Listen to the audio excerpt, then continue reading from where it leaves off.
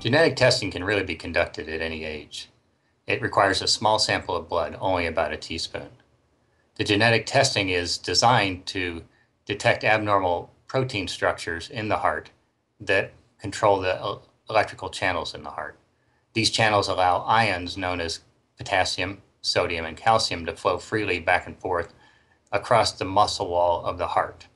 This is how the heart creates electricity, and it's the electricity in the heart that tells it when to beat.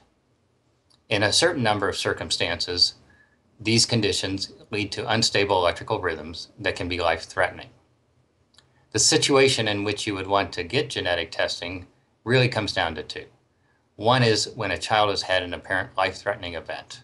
They've been found unconscious, they've had what looks like an apparent seizure, or they've had a documented cardiac arrest and an episode from which they were resuscitated that they would have died.